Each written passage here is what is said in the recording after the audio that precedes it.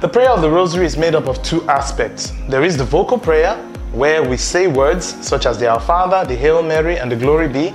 And there is the meditative or contemplative aspect, where we ponder on the life of Christ, the aspect of the life of Christ that we are reflecting on at the moment. Say, for instance, you are praying the joyful mysteries. So as you say the words of the prayer, you are also expected to reflect on the aspects of life of Jesus that is being pointed out to you and apply it to yourself, asking God to make you more like His Son.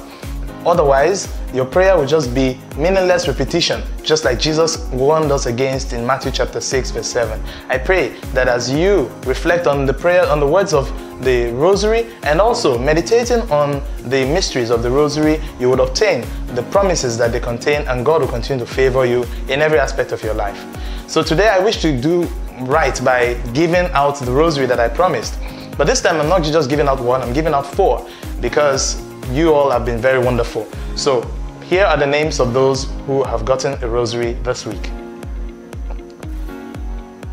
So if your name appeared in the list I just displayed, I'll attach a number below this post. You can send me a message either on WhatsApp or a text message with your name and your details, and let me know how I can get this Rosary to you, and I will do so. I pray that God will be with you and bless you today and always through Christ our Lord.